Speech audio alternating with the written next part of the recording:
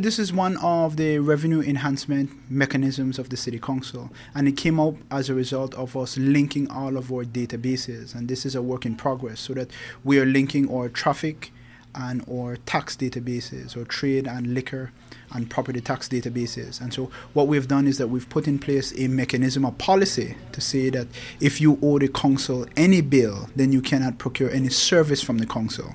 I think that people readily feel it when they go to the traffic, because that's a service that people on a daily basis procure. But they will see it in other areas. For example, if they go for a building permit, if they go for other types of services from the city. And essentially the rationale is that it costs us to provide those services. And many of the services that we provide, we subsidize it based on our principal revenue vehicles, which are property taxes and trade license.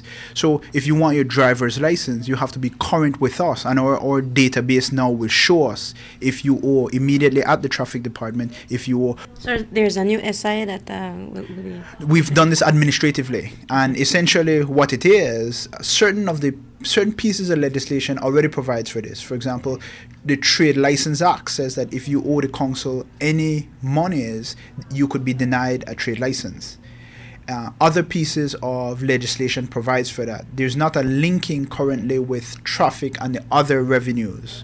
But this is not something that we've only done with the traffic department. It's something that we've done across the board, but people will feel it more at traffic, because people on a daily basis go to the traffic department. And all of this is a work in progress. It's a relatively new policy, and we are overhauling our entire property and trade rules to ensure that the information in there is 100% accurate.